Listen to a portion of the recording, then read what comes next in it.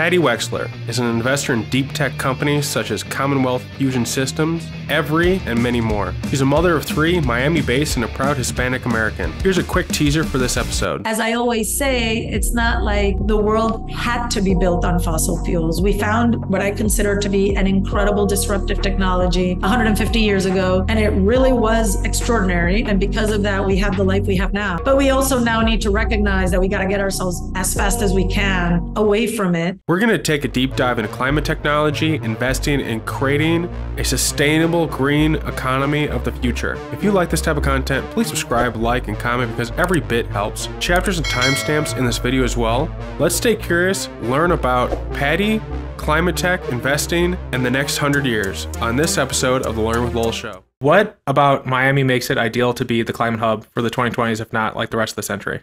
In your opinion? I've never been there. Yeah, well, first of all, it's a wonderful, fun place to live. So you want to be somewhere that you can attract people. But I think there are 4 reasons why Miami should be a climate hub, in addition to other places that are already interesting climate hubs where there's interesting technology being developed and there's governmental concern. The first one is geographically. I think it's well localized to be a hub for the Western world. As we think through, this is a global problem, so we really need global solutions. But given the geopolitical realities of the world right now, it feels like the Western world will develop kind of an alliance, and we need big, large-scale solutions. So being on the East Coast time zone gives you access to all of the US as well as Europe and Latin America, and it's like an interesting landscape. So geographically, I think it's a really interesting place. The second kind of obvious reason is that Florida, being a coastal, low-lying region, is going to feel effects of climate change sooner rather than later, as many other places. We've been having much more flooding, much more hurricanes. If heat days increase, certainly here, there's already quite a bit of heat days. So there's certainly motivation. And to the extent that some of the climate solutions are also about mitigation and resiliency, we're already doing things here, if you call them climate related or not. We've been improving on levees and building stilts, and building codes are strengthening. So, there's already activity there here in terms of dealing with that. One third very important point is that as you think about where the emissions need to be stopped, right now, most of them are and have been in the Western world.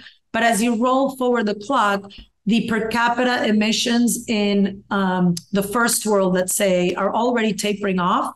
But in growing economies where populations are growing faster and where standards of living are growing faster, that's where emissions are going to grow really fast. And if you look at the next biggest cities in the world, they're primarily in climates that are closer to Miami's climate than they are to some of the leading cities of the world with cold climate. So this is an excellent test bed to roll out in kind of first world economy and economics solutions that will serve well in buildings and industries that are in places that have high solar energy and, a high number of heat days, and that it is in the heat where we consume most of our energy as opposed to in heating homes in the cold.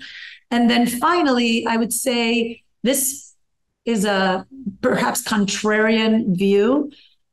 People sometimes feel that because the state of Florida has not been as progressive as others in supporting climate policies and supporting climate investment, that's a detriment. But I actually feel that being a purple state and a big state gives us an opportunity to lead the charge. We need to do a good job, those of us that really care about climate, to make it less partisan and less morality point, and just get everyone to understand that it's good business and it's good science, and that we don't need to be us versus them on this issue. And so I think Florida has, an opportunity to be that. There's a company called Next Era Energy, which is the largest renewables generator utility in the world.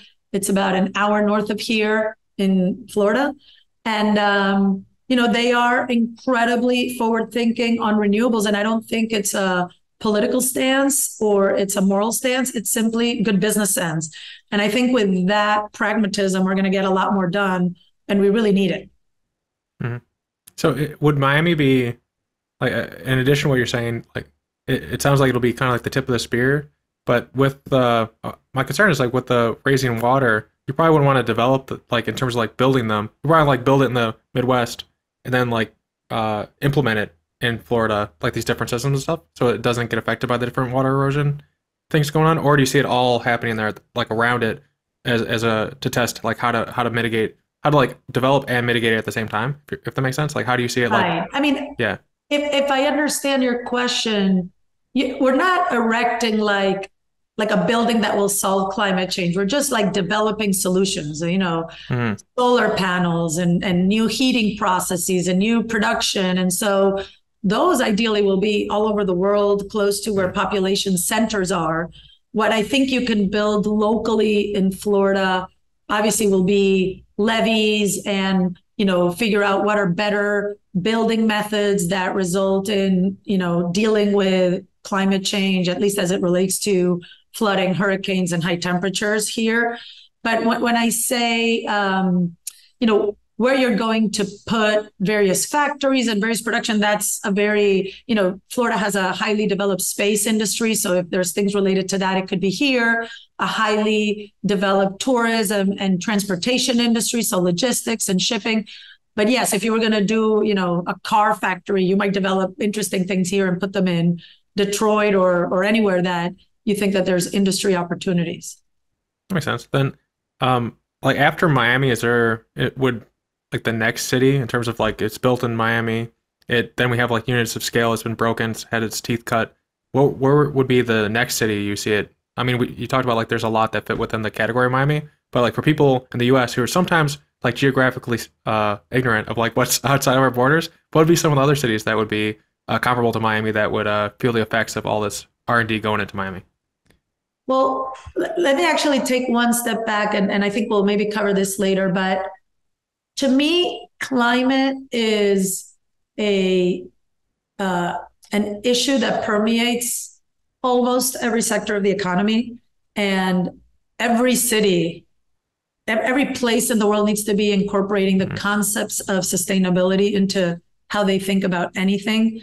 So when I say making Miami a climate hub, I don't mean taking away or making it somehow something shocking in the US where Miami takes disproportionate share.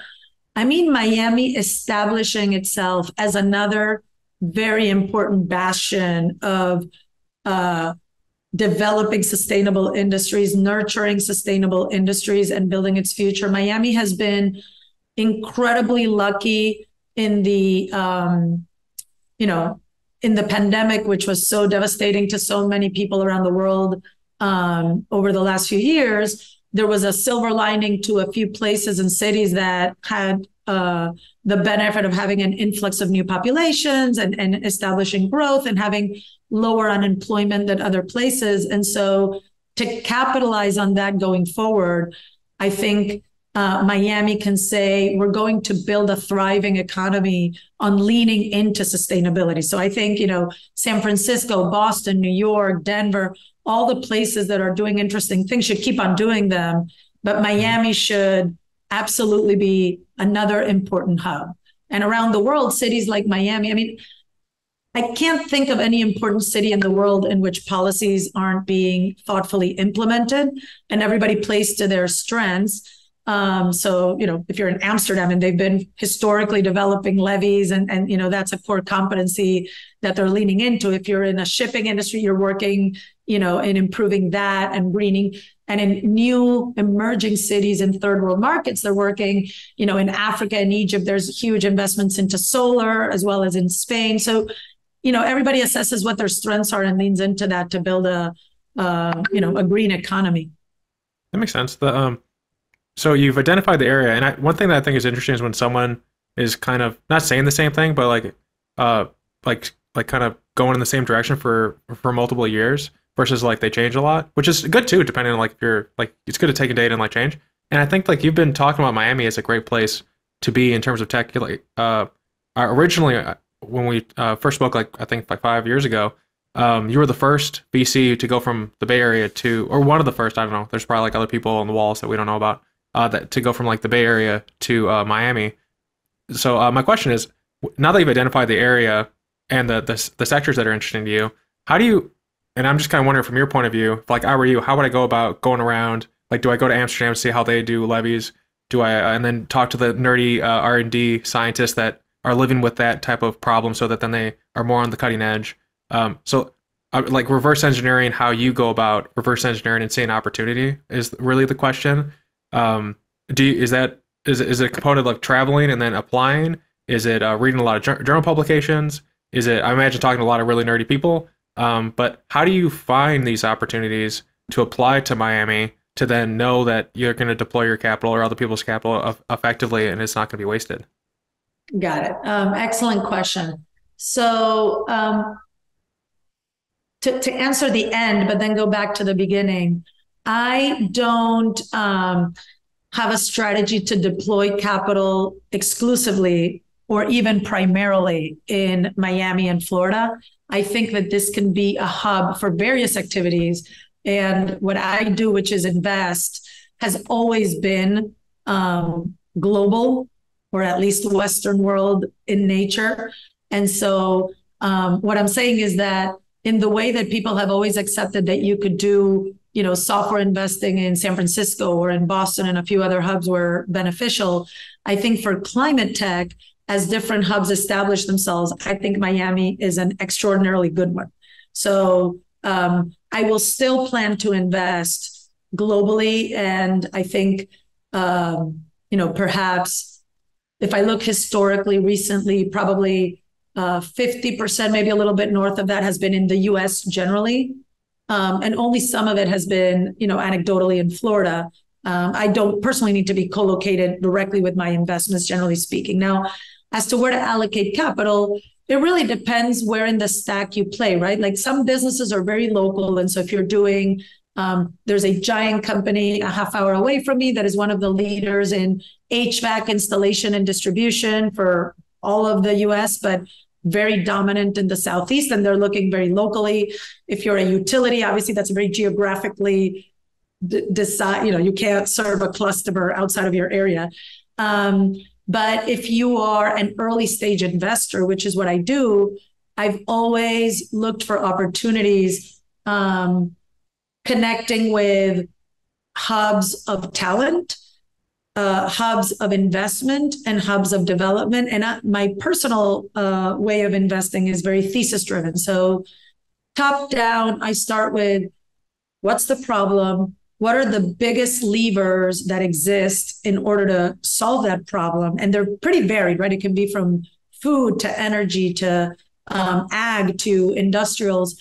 And then what I bring to that as a perspective is that I'm very bullish on the green economy taking us to a better place, as opposed to being this constraint that we need to put upon ourselves to survive. I think, the image of we're never going to eat steak again. We're never going to travel on planes. We're going to light a candle and, only do like the absolute necessary and maybe be colder in the winter and hotter in the summer. The longer we procrastinate, the more we will have to go through that. But the what I see, the pot of gold at the end of the rainbow, is that we have built an extraordinary economy based on sustainable energy. So not only did the emissions problem get mitigated, but we ended up in a world with clean, endless, limitless, clean energy. And that changes a lot of things about the way we produce things, the way we think about, because I always give the example of, when I was in my teens and cell phones started becoming a thing, it was like, I have this many minutes and, I'll only talk to you if I really like you and I won't pick up the phone if you're not important. Or, we had long distance calls and we would run to be like, say happy birthday quick, it's somebody else's turn. And of course, now that's kind of meaningless to a 10-year-old kid. And I think that's where we will get with energy, and it'll unlock all sorts of business models and opportunities. Not to mention, of course, we'll have less pollution and less noise and all sorts of things with cleaner energy. So to circle that back, I like to look across the world at what are solutions that are going to improve the environment, but also unlock just huge economic value. And so the business is self-sustaining because it just generates a lot of economic and societal surplus. Yeah. Another thing that I think may or may not be a part of like what you enjoy about the sector is that like the 1900s were about centralizing things. So like we had them like even monopolies to the point in oil and gas and all these different areas, which allowed us to think win World War I and World War II. Just like the economies of scale we could do and do it cheaper than other people. Now a lot of the technology is decentralized. The power grids are right down the road. The food's right down the road. A lot of these things have shorter supply changes. So if we have, like the Bronze Age collapse type situation where like there's a lot of chaos going on at the same time, it doesn't cause a ripple effect of everything else going down as well. That's one of the things that I like, and I imagine you enjoy as well, is like the robustness of the system. By developing these technologies, we actually become more stable, even if like an asteroid hits or like any of these like, hurricanes or whatever happens. Like I've always pictured like, for instance, like CELAC being really great is like put it in a super tanker. And then if there's like a hurricane that hits, so you can park that right off the coast, and then you provide food for everyone in the local area. That's in addition, like just the energy levels as well. If it's coming from the sun, like you don't really have to move to find the sun, especially if you're in a place like Miami. Like the sun's gonna find you, no matter what you do. But I think that's one of the things that I'm seeing right now that a lot of people are talking about is like the fact that things are gonna be decentralized and more robust. But still integrated with the rest of the world's economy. So like we can be still competing with other people and whatnot. But at the same time, when things go bad or we have like a pandemic or whatever, the supply chain and, getting people food so they don't starve and stuff like that, or getting energy so they don't overheat in the summers, which as we were talking before, gets pretty intense in Miami. I don't know how Phoenix, Arizona exists. Apparently like it can like melt people during the day. But is it all hopeful in terms of like how you think of the future in terms of climate tech, or is there an element of like, I don't know how big of a history nerd you are. I think you are, if I remember serves, but like, yeah. Is there, you're not? Okay. Well, there, no, or is there, okay. Yeah. Or, do you also think like bad things happened in the past, and if we don't do these things, like, they'll happen again? Or is it all more like there are bad things, but like focusing on the optimistic side of developing them puts us in a better position, if that makes sense? Like I know it can't be quite dichotomous, so like I think that might be like missing the point, but I'm curious, like which one do you tend to focus on as you think on things? Like is it the negative rumination, like if we don't do these things we're going to have worse problems for our kids, or is it if we don't do these things we'll have less opportunity for our kids, which is kind of the same thing, but it is slightly different. So I think my nature is more optimistic. I also think it's pretty much impossible to be a venture capitalist and not be an optimist. It's like, it's part of the job description to believe a founder that is telling you something, pretty different. You succeed when you're both right and contrarian. And so there has to be something really that people can't wrap their arms around, and it happens to be right. And you're betting on somebody building something massive and exciting. So I think if I had to pick, of course, it's a mix of both.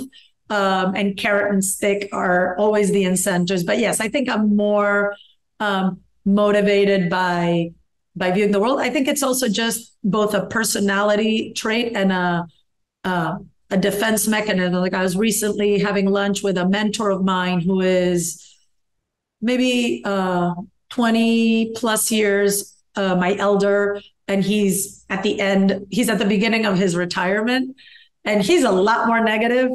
And I think we were having lunch and I kept trying to like steer him to a more optimistic view of the climate challenge. And at the end he said, actually, keep your optimism. Like, I think he can afford to be negative. Like, how are we, when we have 60 years in front of us, going to be, enjoy life and build something if we don't have a hopeful outlook? Even if you realize that it's not a certain outlook. If somebody told me, would you bet your family on that the lives of your children are definitely going to be better than your own? Or I don't think I'm ready to guarantee that, but I feel like there's at least 50% enough that, you want to keep swimming to get to the other side of the bridge. And so it's inspiring to think about how great can that be. So I think it's both, but my nature is more optimistic. I also think that nothing is going to change by my nature, except that a positive nature will, give you more motivation to push forward, to get right things. I think as a society, we gain nothing by being just, pessimistic. And then back to your original point about resiliency and more localized supply chains. For sure, that's very, very interesting. It's a huge trend. It's certainly in climate, it's very big because when you calculate the carbon footprint of moving things around, it's kind of unnecessary. And so it's much easier to live within circular ecosystems when people are around. But even if you leave climate aside, it's just kind of a mega trend of the world. So this is happening across every sector of the economy, from, satellites, rocket ships were big, now they're mini, to, steel mills. We went for scale, and now mini mills are the big thing. And part of it is we've realized that while there are economies of scale, there's a minimum efficient scale for most things, after which the benefit is relatively minor, but you start having diseconomies of scale, right? So like if something breaks in one machine that produces 1 million tons of steel a year, and for a week, that thing can't work, you've lost 100% of your production.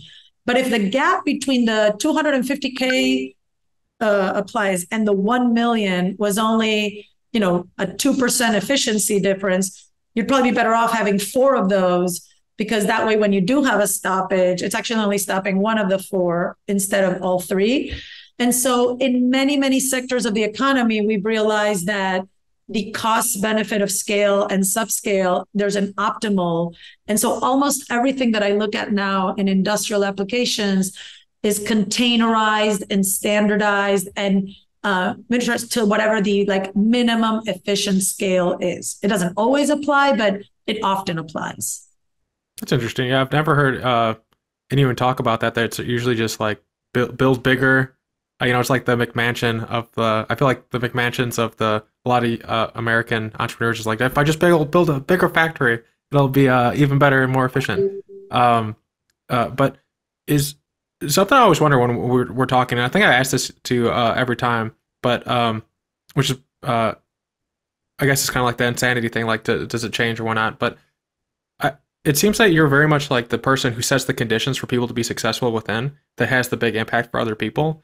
I'm curious, like, what about that? I mean, I think the diverse nature of all the different things that you can hit, instead of being like a startup founder working on one thing, you have like so many different arenas of areas to play in. Is that the thing that?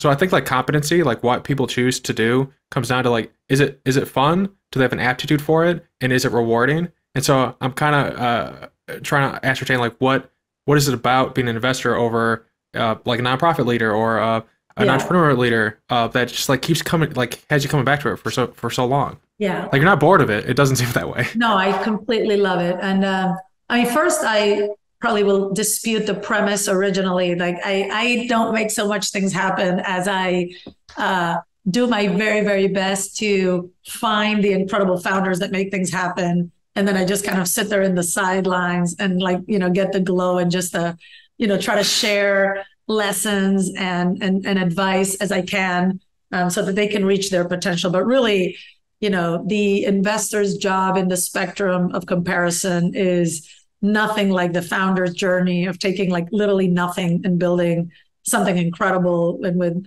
the roller coaster in between. In building my own investment practice, I've had, a tad of the experience of what a founder goes through, and it's really impressive, and theirs is much more challenging. But in terms of, for me, and you're exactly right, like I totally love what I do, and I was lucky enough to fairly quickly figure out that was what I was good at, what I enjoyed doing, and what I could make money at. And you look back and it all like makes sense, but life is a series of like different journeys. And I think I could have ended up in other places as well. But so I had a lot of academic aptitude growing up, and I knew that I liked kind of like intellectual analytical challenges. So that kind of set me up originally. And then in my first roles where I did corporate strategy and investment banking and worked a little bit in a company and in a startup, all those experiences led me to realize that I was really good at high level strategy, at like, seeing something and very rapidly digging into it, understanding like the landscape, the important variables, what levers to move, that I enjoyed that. I always was like a crazy reader and I just love to learn. And so it kind of like suits I get to do this as my actual job, which I would do in my free time. And that I also realized, when you look at your strengths and your weaknesses, like I didn't think that I was particularly good at managing people, managing big teams of people. Some people really love being leaders and having like dozens or hundreds of direct reports and organizing staff meetings and like developing. And I didn't think that that was my forte or my passion. And so it didn't make sense for me to go down a path of becoming kind of a CEO. It was much better for me kind of like a strategy person or a M&A person. And then when I kind of stumbled on investing, it was the final piece that put it together, because what was always lacking in these side roles for me was that you weren't putting your money where your mouth was. So you'd either leave a PowerPoint with your client or you'd recommend a transaction and move on. And for me, it needed more closure. And with an investment, now you are making decisions and you're going to see through the result of those decisions. And in the process, you get to interact with people that I find incredible, that are these founders. And so that was general investing. And I spent a big chunk of my career doing consumer tech, which was super fun. I was close to the action when Facebook happened, when Yelp happened, so that was a interesting time to see the rise of new titans and be very close to excellent investors and excellent founders and excellent companies. But, and I think I must have talked about this the last time we spoke, but when I was in Silicon Valley, I had just had my third child and I was, thinking more deeply perhaps about what it was that was the purpose of what I was doing. At that time, I saw that the more interesting new generation of founders had bigger aspirations, wanted to really leave a positive dent in the world. We're looking at people like Steve Jobs or Elon Musk and what they were building as kind of more impactful than just apps. And that technology was really advancing so fast that the cost of data processing, the cost of storage, the cost of genomic sequencing, all those things were coming together to enable just a whole new world at the time that the climate challenge was also kind of becoming more predominant in the circles of government and industry and society, where we realize, wow, I guess it's time to really pay attention to this issue before it's too late. And as I always say, it's not like the world had to be built on fossil fuels. We found what I consider to be an incredible disruptive technology 150 years ago. And it really was extraordinary. And because of that, we have the life we have now. So I think we should be appreciative for what we were able to get from fossil fuels. But we also now need to recognize that we got to get ourselves as fast as we can away from it, ideally without compromising our standards of living. And so the great thing is there are technologies now. Many of them need R&D, some are early stage, some need to be deployed at large scale. But we built, someone found, black tar in the ground less than 200 years ago, and we have trillions of infrastructure today for that. Now we have synthetic biology, we have solar energy, we have wind energy, we have, tons of software that can help us improve energy storage. We have the tools in place to do that again. And so that can be the driving force of our economy for the next 50 years. Mm-hmm. I think sometimes when people talk about leaders, I picture like a Toastmaster where like everyone like has to talk or whatever, but before there's like just like a bunch of guys and they're all pretending like it's like they're all trying to be leaders, so they just like sit there talking over each other. And so then people think like when people think of a leader, it's like George Washington at the end of a boat like leading people or just like talking very loud. Actually, I think there's so many different types of leaders. And so I still like there's the end like in this case a very strong analytical strategy leader.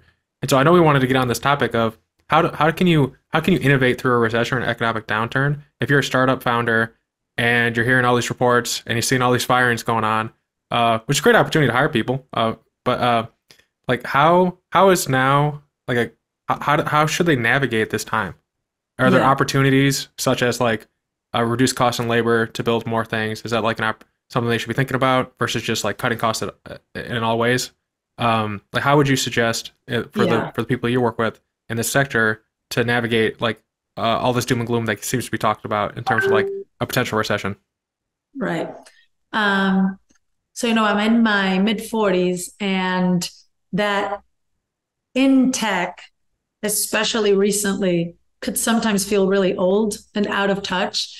But it turns out that in these times, it's actually a real positive because I've lived through some of these already. And especially as a Venezuelan, I've seen a lot of economic uncertainty. And so, the world won't end. This isn't the end of all the plans. Startups won't all disappear.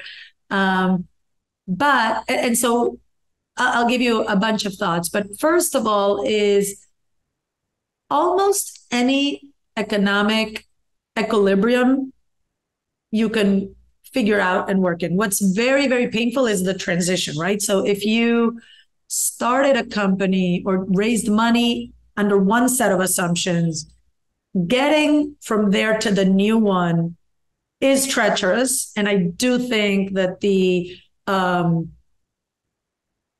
default rate of companies will increase quite a bit. Like a ton is luck, a ton is, did I raise exactly at the right time, or did I time it to raise at the worst time? And did I hire? Some of it is some sectors of the economy will be favored and some will be less favored. But the best advice I can say is this is temporary and you just have to swim to the new normal. Things will adjust themselves in the new normal in a new way. So, people lived through an economy that had double-digit interest rates for decades and the economy grew. And if we go back to that, there's a new normal where that works. What's very, very painful is to have, bought a stock assuming 0% interest rate, now have to sell it assuming 6% interest rate. Yes, you probably won't have done very well. And that applies to startups. So one is, hold on tight. It's a transition. There will be a new normal where you can reinvent. Number one. Obviously, you have to look at your own business and see, is my business well suited for a new reality? If you are particularly focused on the most discretionary of spend at this particular point in time in a category that has been overfunded, that's less exciting. Perhaps you might want to explore more opportunities to pivot than if you are in the ideal trends of the time. It's very case by case. I would say you were talking about recruiting, which certainly is helpful. It's much more profound than that. It's that the people that you are employed with everyone is recalibrating to what is sufficient, what makes you happy, what's a good number. Do I need to have 3 offers in the back of my mind? And that's going to get you just more satisfied, better culture employees. Your competitors are going to decrease to the ones that needs to stay in the game, right? So if you were, let's say you were a very rational, ROI-focused founder, but your 3 direct competitors had each raised $100 million and were overpaying for everything. And to stay in the game, you were forced also to hike up your salaries, pay more CPM on Google, whatever your business required. As the marketplace clears between the real founders that were committed and the ones that were kind of in a get rich quick scheme or just have less stamina to stay in for the long haul, your business will be better suited to win, right? Like you'll have less irrational competitors. The pricing, not only of talent, but of everything will grow. And then I think people will be focused on the right things and not expect you to, double your valuation and grow your revenue at 5x. I think, especially with some of the more kind of scandalous news that is coming up recently, I think everyone is coming back to, did we really need to expect that, startups and VCs needed to mark up by like 2x every 12 months and go back? Like that was somewhere in the back of our minds. I think we all knew that it was unsustainable. And now it's finally like sinking into everyone that, of course, it's unsustainable. And so we can go back to the right amount of expectations for, what a business needs to deliver to be a fabulous business in the long term, right? Like this is mixing a little bit apples and oranges, but when I started investing in what I invested, part of the driver was VCs had become, I thought, a little complacent in saying, oh, I'm only going to do SaaS and I'm only going to invest in software that has 85% margins and CapEx is too hard and this business needs too much capital. But if you look at the incredible successes of our time, like Tesla or Apple or, companies that really struggled. Amazon was unprofitable for so long. And, Bezos had like a really clear conviction of what he needed to do with distribution centers and service and inventory to get to the promised land. And I think maybe we will all go back to saying like, it's not like we want to invest in high CapEx businesses, but we understand that we won't get to the, future perfect that we want if we shy away from also investing in real things that take a little longer to materialize. I've meandered, but hopefully I answered the question. No, I think you answered it really well. It's a time for people with vision and the discipline to see it through. Right. And by the way, maybe just to finish it off, this doesn't mean that you don't have to make tough decisions to weather the storm.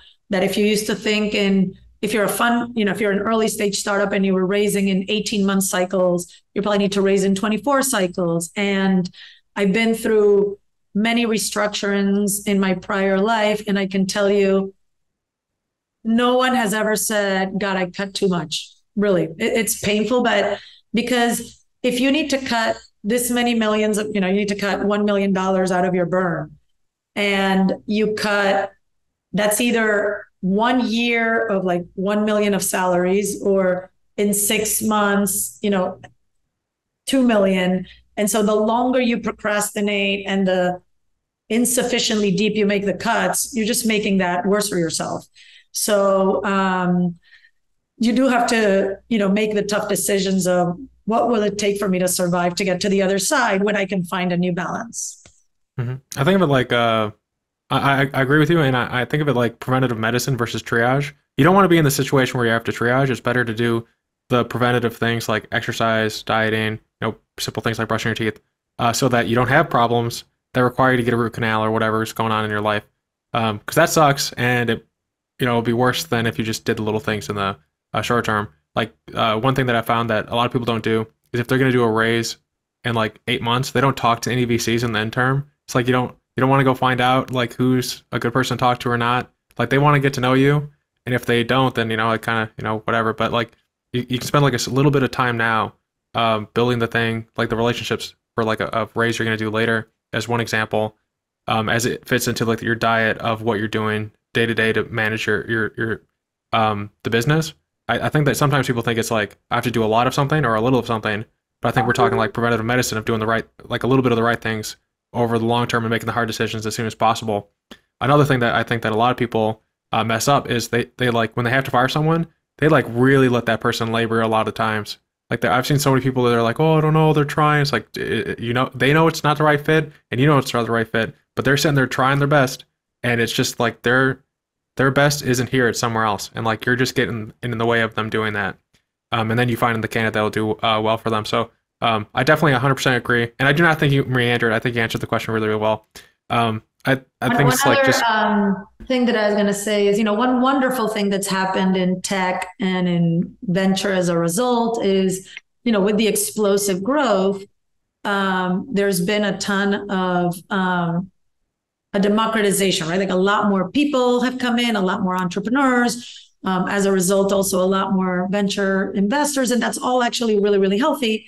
One thing that's happened is also educational content has really exploded, right? Like, this podcast is one example, but there's tons of podcasts, there's tons of videos, and that's incredible. But if you look at because so much content has increasingly been generated, it really skews towards the last, 12 to 24 months of expertise. And when people are like, I want to talk to somebody who succeeded, and there are people who succeeded in the last 2-3 years, they're speaking about a very punctual moment in the market, and how you raise, how you communicate with investors, how you has had quite a bit of cockiness embedded, and a lot of, I would say, founder leaning policies and styles. And so I think everyone, it behooves them to kind of open up the arc of history and realize, if you read, there's a book that came out this year that I believe was called Secrets of Sand Hill Road, or something about venture. It's really good. It covers the history of venture. And they talk about a lot of the seminal venture capitalists and deals and investments. And the numbers are adorable in this context. $2 million for 20% of the company. And it was Apple or Electronic Arts, but people had just different expectations. That was, 50 years ago, but they're somewhere in the middle between what happened in the last 12 months. And if a founder was like, oh yeah, I call everyone and I have a week and I open a data room and I don't take 7 meetings, that's not how it usually is, right? Whereas usually a lead investor really wants to spend a little bit more time and learn a little bit more and get more questions answered. So totally to your point, you probably need to start even sooner than you would have 6 months ago. Why does it seem that some VCs are really allergic or seem to really be against climate change or climate technology? It's not that they turn their nose up at it, but it seems like they're standoffish on it. And not even in terms of it not being in their sector of technology or deep technology that they're interested in. It's definitely within their wheelhouse, but within that wheelhouse, this is the redheaded cousin sometimes. When I'm reading the forums or reading people's blog posts, they don't really, they'll have a ton of deep tech and there's all this climate change stuff. They put it to the side. So have you noticed that as well? And then what do you think is causing that? Yeah. If so. It's changing rapidly, but I think the original, there was obviously kind of the pain of climate 1.0, where it seemed, some of the best, Kleiner Perkins was the bluest of blue chip VCs at the time, and they lost tons and tons of money, although apparently it seems like it wasn't as bad now that companies are coming back. But so I think there was scar tissue in the same way that between Internet 1.0 and Web 2.0, there was also some pain, although that was much shorter lived. But I think it was broader than that. I think climate overall seemed, not an inspiring technology that people could rally around, but bandaging a problem. And that wasn't what excited technologists. Second, it is typically involving hardware or hard tech or engineering. And because in the last 15 years, there was so much money to be made in communications and software and SaaS products that it felt like, why am I going to get my hands dirty with something complicated that has long cycles when I can do asset light investment and cut my losses quickly if it doesn't work and make, tons and tons of money if it does work. And so that was a secondary factor. I think also, it does require more domain expertise of different kinds of advisors. When people invest in productivity or consumer tech or how people buy things, how people order cars, how people order food, it's obviously we're all experienced users of those categories. So those categories attract everybody. When you need to specialize, and obviously there've been a small pocket of VCs that have specialized, you need specialists. And so, who actually had expertise or the desire to build up that expertise when there were all these other big, easy categories was not very much. There was I think, misconception that these asset light models didn't ultimately also require a ton of CapEx. The Ubers of the world, you can maybe build a prototype and be very profitable at high margins in the first city, but to protect their position, they had to throw billions of dollars in successive rounds to corner more markets and protect more things and build up the marketing. And so maybe they didn't put it into CapEx and they diluted themselves at, but that one is discretionary. But it wasn't discretionary, because if you stopped it, somebody else would take over the leadership. So I think there was a overweighting of how capital intensive it is to build businesses that have things, but the other ones are so easy to replicate that you have to invest a lot of money in building a moat. And then I think the final thing, which again is kind of coming to a nice closure now, is that relatively speaking, climate successes seemed really slow. You have a technology, it takes a while to de-risk, then you have to do a pilot, then you have to grow it, then you have to buy customers. Meanwhile, these overnight successes, crypto being maybe the most, extreme, sexy version of it, were really, really quick. Like, companies were founded and like 2 years later had tens of millions of users and billion-dollar valuations. And so relatively speaking, it did seem like a less interesting use. I think now that people are doing the math on capital invested value, companies that they thought that had exited at great prices in a SPAC or an IPO. So unless you timed the market and like sold your position in the last 12 months, the ratios are starting to come back to being kind of more historical norms of what a success looks like. And so now real companies that are building real things are relatively better positioned. And then finally, in the defense of all venture, venture is backing what they think is the next big trend of our time. And I think more and more people are coming to realize, wow, between societal demands, scientific consensus, governmental incentives, the math is working in a way that it's never worked before. Is there, so you're not, you don't have a PhD, but I've never thought that like a PhD stops anyone from learning. How do you go about, and like my process is like, if I'm trying to learn about like a specific subject, I'll ask the people just getting into it, like, what are the things that you're experiencing? Then I'll ask people doing it, and then I'll ask people who've done it, and then I kind of mold the question slightly different. So by the end of it, I have a very clear idea of like what it takes to do whatever it is I'm looking at doing. But how do you go from, interest to be knowledgeable enough to do what you're doing? Yeah. Like, what are like the things to learn? Basically it's like a meta, how do you learn question. So, it's super helpful that I was an engineer, and then my first kind of small roles were in a cement company and industrial businesses to get a little bit of a grounding in kind of engineering, analytical thought, and be able to process some of the more complicated stuff. But I will say I am definitely at the low end of the spectrum in terms of scientific expertise on most of these topics. And I think it's okay to invest that way, so long as you're extraordinarily aware of that. So, there's some famous graph where you first know nothing, then you think you really know a lot, and then you realize you know nothing before you become an expert. And so I try to make sure that I'm not at that local high where my initial learning, which is,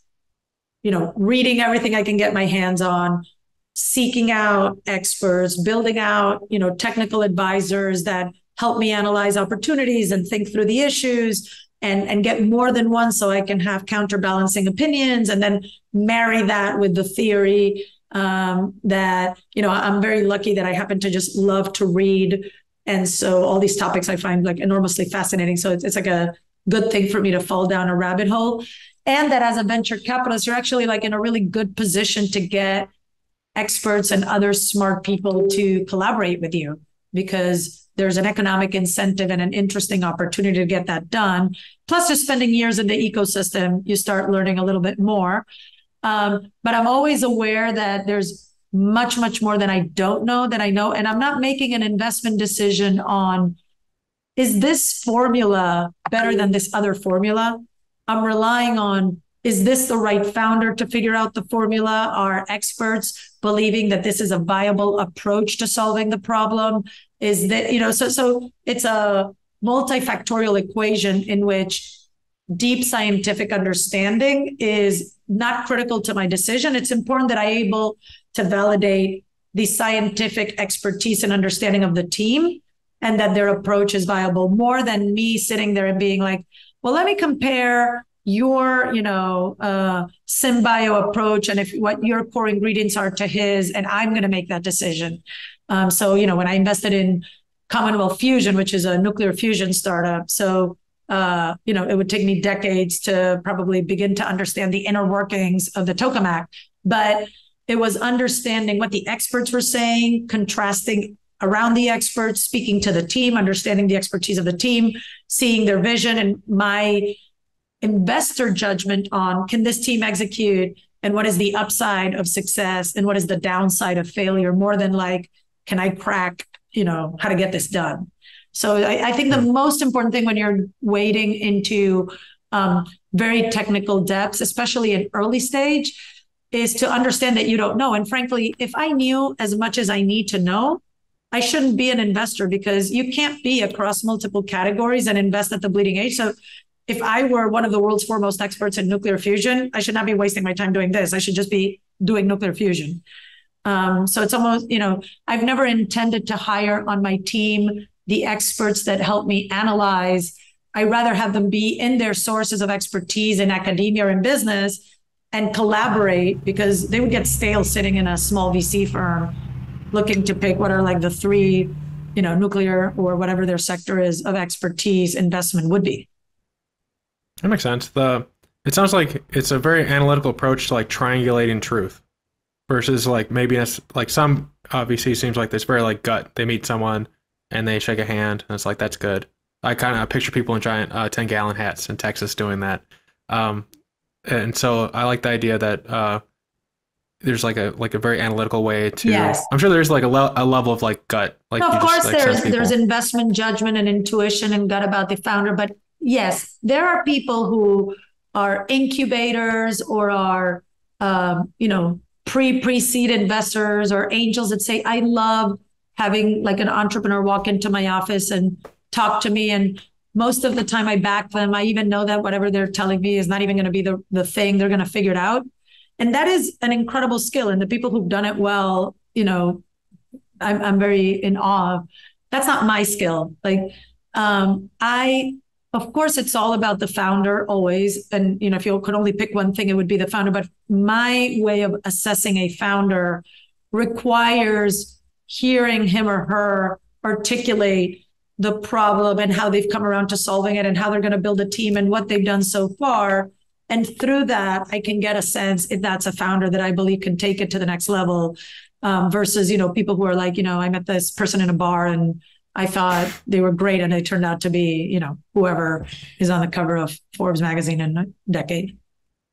Mm-hmm. And it has the added benefit of like you're finding people that people wouldn't find. And then when you do find them, you can assess them more accurately. And I think like earlier you were saying, like you kind of sit on the sides and you bask in the glory of like the startups. But I imagine as well, like you're a part of helping them. If like a startup's having a problem, if you've experienced that before, you're going to be the person who's like, hey, here's some ideas on that. So then you can more tailor your vast knowledge to what they're going through as well, which is extremely valuable as well. Well, for sure. 100%. Again, I'm more like a traffic cop than anything, but you're a founder, you're very heads down in your own world, and you probably haven't done it more than once or twice. If you're an investor, you're, an inch deep, but a mile wide, and you've seen it so many times. And so that's a hugely important perspective. And, when I speak to some of my founders, and today I was just speaking to one that I led his seed round a couple of years ago. And he was very kindly telling me some things about exactly that, which is he's going through fundraising decisions and how to approach different investors. And he comes to me and, the reason I know is not because I'm smarter than him. It's because he's done it 2 times and I've seen this playbook 200 times. So I can give him just a little bit more comps on what the market is accepting and I have more ideas because I've seen more things been tried. Mm-hmm. Makes sense. So I am going to transition us to some personal questions and then lead on with some books. So to give you some preface, basically, I'm asking you like what happiness means to you. For a long time, I thought everyone had like somewhat of a uniform experience. Like in the Western world, there's like what happiness means versus like the Eastern world. I'm sure like it's entirely different. But I recently, like last 6 months, learned that like people perceive what happiness is differently. And it's like I've been approximating it in other ways, but I think it's a very interesting question. So like, how do you, what does like happiness mean to you? And then how do you know when you've achieved it or are experiencing it? Yeah, that's a great question. Very meta and philosophical. I think, different cultures, different people, and different life stages be different, right? Like I think probably in my 20s, I would have thought of happiness differently than I think now. And I also think it's one of these privileges of living in this extraordinarily wealthy society where we have a lot of time to think through this stuff, which actually sometimes makes us unhappy, but gives us a lot of bandwidth to think about what is actually happiness. And I would say that from the moment that I started my career until not too long ago, maybe until 5 years ago or so, achievement and progress and getting to more success. And obviously from a personal standpoint, finding my partner and building a family, like building was the driving force of happiness. Obviously you're having fun, you're making friends, but really like the big happiness was building towards whatever I imagined was my perfect life of stellar career and stellar family and stellar whatever it was. And then if you're lucky and you achieve many of those goals and you don't have, thank God, like, big deviations with any health crises or otherwise, then you start going, further, like, what will marginally make me more happy? And I think if you ask me now, it's being at peace with yourself. It's feeling like what you're doing is stimulating for yourself, for people around you, and for the world, so that, I feel really good about what I do. As you're building a family, it takes such a big chunk out of your like emotional well-being or not, having children, building a family. And so I would say happiness is finding that inner peace between having, building a life that you're proud of and you're enjoying. And from a career perspective, I feel very happy doing something that, I come home and sit at the dinner table with my kids and I try to explain what I'm doing and they totally get it and it's interesting and good, or at least my definition of good. Are they like your kids, your family? Are they who you picture benefiting from your work in terms of, I think that a lot of times people say, I want to save 1 billion lives. Like it sounds nice, especially when you're talking to investors and like telling a vision. But I think that people always picture someone like, I want to help Sam who has this problem, who is a part of this group of 1 billion people.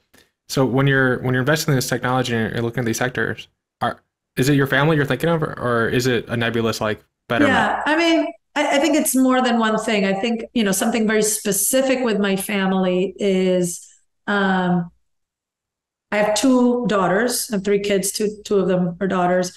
I find it particularly inspiring for them to see, a mom that was there for them, but also achieved and didn't stop just to raise them, but was able to do both and do something big and important. Obviously, I want my family to feel proud of me. But when I think about that great future, I do think of it really holistically. I think it's just good for the world. And, as you said, reading history, like it's really interesting to see, the world advanced at like a snail's pace of what we today would see as misery. It probably wasn't misery, but it was a very hard life for 99.9% of people. Literally like kings showered once a year, a few hundred years ago.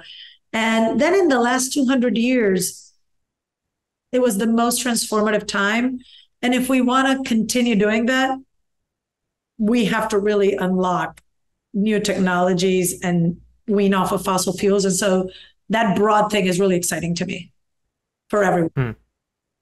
Makes sense. Then, do you encourage them to? Do you think they're going to follow in your footsteps in terms of being like a VC technical type analytical person, or do you think they're going to be pioneers in other, or like a doctor or something? Yeah. So one thing you notice, you said you're from a big family. I have 3 kids. It's 3 different worlds, and it's really hard to know. And I really don't know. I joke as of now, but they're very young, that my daughter might be a lawyer and my son might be I think he could be a great like investor. He's really grasped some of the things I say, and my daughter has these incredible arguments. The little one, who's 7, world domination, but I don't know how, but she will control the world. It would be. It sounds like you have the makings of a family office then. Exactly. Yes, we will all run ourselves ragged together. Yeah, the world domination one would be like the president or something. Exactly. You gotta like give them like something to do. We got a pandemic puppy because that's what you did. Yeah. And I wrote an investment memo, like a joke about getting the puppy, which, by the way, of all the things I write about business and about it, that's the thing that's the most been read ever that I ever wrote. And in that memo, I clarified that the driving force and the executive chairman of the business was going to be my youngest, but she was clearly stating like, I'm going to be a hands-off chairman. I'm calling the shots, but you guys are doing all the work. So yeah, that's her personality. Sweet. And then what books are you currently reading? Wow. So I'm always, first of all, I only read one book at a time. But I read a lot of books. I just read a wonderful book, Andy Dunn's biography. He was the founder of Bonobos, I think it's pronounced, the pants. And he had a very interesting journey and really tells the story of his mental health challenges. And I haven't had anyone with mental health issues as close in my life. And he just painted a very vivid picture that I thought should be required reading. First of all, I couldn't put it down, but also required reading for anyone in like the 21st century to see it and to accept it in your surroundings and just see how other people handled it. That was great. I just read recently also What We Owe the Future, which was really interesting timing, considering that it was part of this effective altruism movement that is just in the news now because of the FTX debacle. And I really had a big aversion to it even before the debacle. So I was glad to see that it validated all my instincts. But it's an interesting premise. It's a fun book to read because it feels like a good book club debate about, should we value future lives more than not? And it's a very philosophical, analytical approach to it. But in the end, I find the theory kind of useless to really make constructive decisions going forward. I haven't heard of either of them, so I'm going to check them both out, which is great. Awesome. You always recommend books that I haven't heard, which is awesome. Because if you could see the opposite side of this camera, it's just a wall of books, and there's only the ones that I like that I buy another copy of to like mark up. Well, I publish every year all the books that I read, which I started like 5 or 6 years ago. This year will probably be like, I might hit my goal of book a week. I'm not sure, so it'll be 52. I think my favorite book that I read this year is called The World for Sale. And it was written by 2 FT reporters who write really well. And it sounds incredibly dry. It's the history of commodities and commodities trading, but actually it should be turned into a series on Showtime. And it's really interesting history, very timely, but also just really engaging reading because the characters that built up that industry are extraordinary personalities. Yeah. You recommended that to me like a month ago. I bought it, and it's going to be the book. I'm like literally looking at it. It's the next book. All right, good. Tell me after really you read it if you agree. Now I feel like I've overly set the standard so high. That's not a good way to start reading. No, it's all good. All right. It's not like apparently with comedians, if you introduce them as like the greatest comedian, like it's only downhill from there. But with books, it's all fun. Okay. Right, I separate. Yeah, I'll have fun regardless of what you said. Is there a skill or a subset of the climate arena that you're trying to learn right now? They need help learning, either an expert or a skill-based thing. I don't know if you want to learn juggling. I'm always looking at new topics to deep dive in. I'm currently spending tons and tons of time on grid optimization. So basically, if we're heading to a world in which we're going to electrify everything, the demands on our grid are going to explode. And so, of course, we need more grid, but also we should be more cognizant to eke out maximum utilization. So one very simple example that everyone always gives is because midnight hours are lower cost to charge, everybody could set their EV to charge at midnight, but it would be really dumb for everyone to be charging at 12. And if you divide it into 12, 1, 2, and 3, then you would have a quarter of the demand in each hour. Multiply that by like 1,000 inputs and outputs into the grid. I mean, it used to be that the grid had one coal plant fed into the power station and distributed. Now there are, 50 inputs into every plant, and then there's hundreds of outputs. And so there's software and different techniques. So I'm spending a lot of time on that. And another topic I'm spending time on is hydrogen, which I had looked at a long time ago. I had kind of concluded that it was too long of a time frame for that to win within an investment period. But as technology advances, as the IRA and more people get excited about it, I'm thinking it deserves a revisit to see if I change my mind. So I still haven't, but I'm looking into that. But there's always something because, as I said, climate is going to touch everything. So, you could go down a rabbit hole on lots and lots of issues.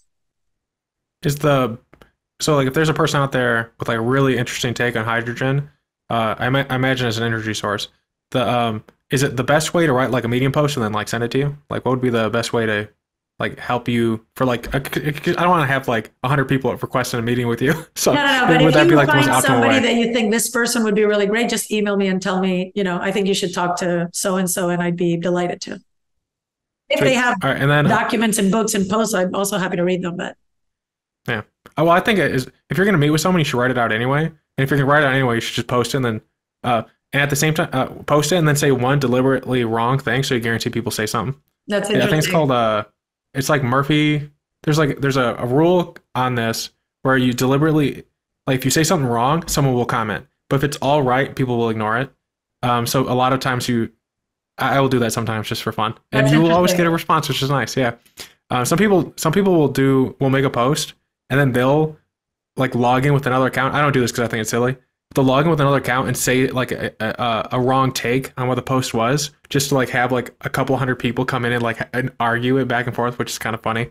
All those types are super interesting because my posts are read by almost no one. I always joke that like I write for my husband, so I probably should learn a little bit about all these techniques. I've read all your posts. I read them when they come out too. I like them. Oh, thank you.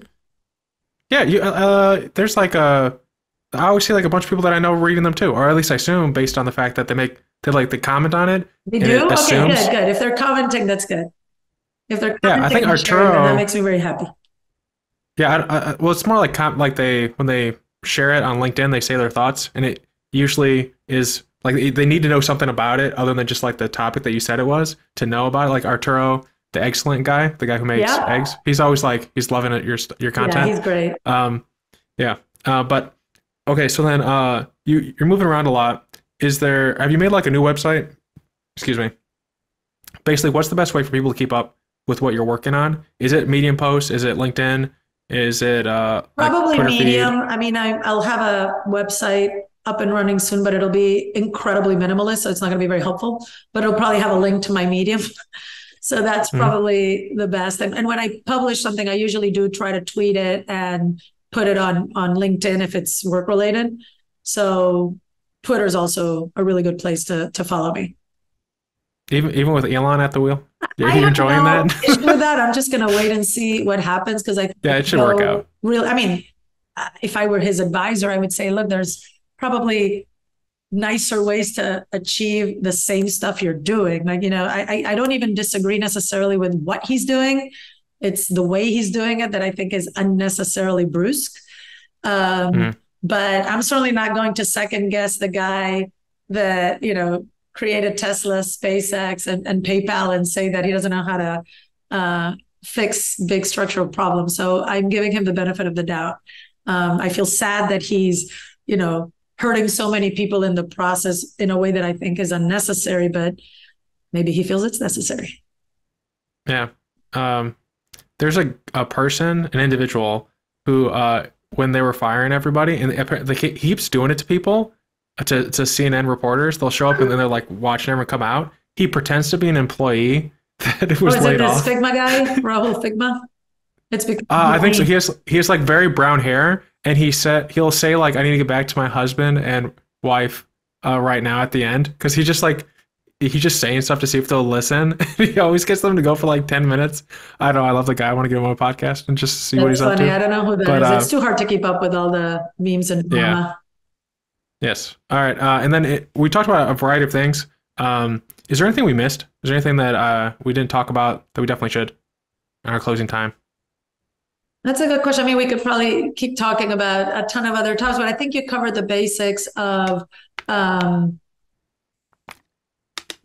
maybe I'll say one thing. I don't know who's listening to this podcast, but if it's people who are kind of like figuring out what to do next and are open-minded or are early in their careers, I believe that we are the future is going to be very different than the past.